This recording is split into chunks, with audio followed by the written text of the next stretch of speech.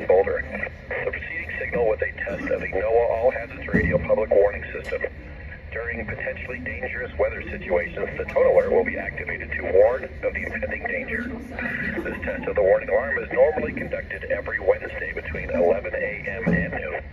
However, if severe weather threatens the area near the test time, the test will be postponed until the next available good weather day. Reception of this broadcast and the warning alarm may vary at any given location.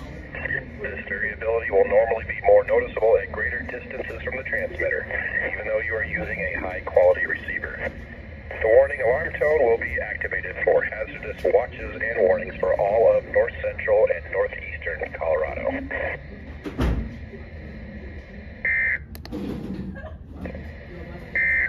The 10 a.m. observation.